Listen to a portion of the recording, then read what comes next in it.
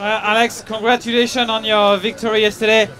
I guess it feels good because at the beginning of the year you had some podium spots but never that victory, and this time it's a big one. Yeah, finally.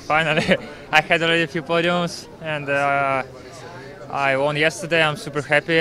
Actually, it's one of the hardest races I think. Paris-Nice, always stressful, hard weather conditions, and really well-deserved victory for our team.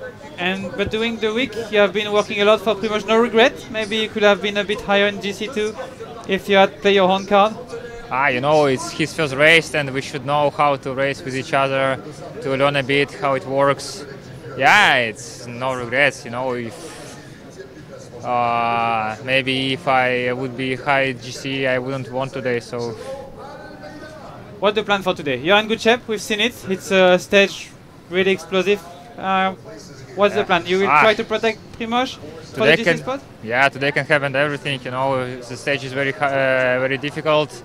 We will see how it goes. Yeah, legs are good and for sure we will try something to improve our GC and to go for a stage also.